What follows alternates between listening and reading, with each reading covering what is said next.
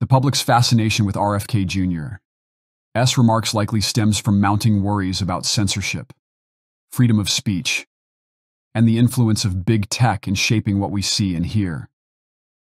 His comments tap into growing fears that free speech is under siege, signaling a drift away from democratic principles.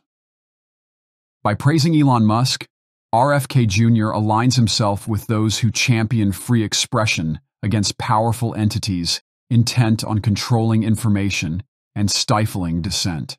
We've lost Europe. Europe does not have free speech. Look what's happened to Elon Musk. And Elon Musk should be the hero of the Democratic Party. Of the old Democratic Party, he would be the hero. Somehow he became a villain because he was actually the only platform that would allow free speech on his platform.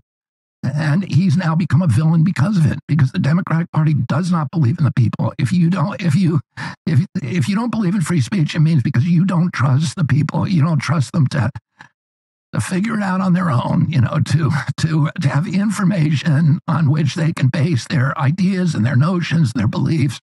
And their votes. And that the government has to protect them from dangerous information, from things that might put bad ideas into their heads.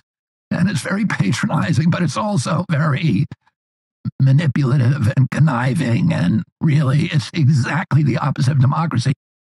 RFK Jr.'s critique of Europe's limitations on free speech and his commendation of Musk for defending it resonate with a deep-seated belief that free speech is a cornerstone of individual liberty, crucial for safeguarding against excessive government control.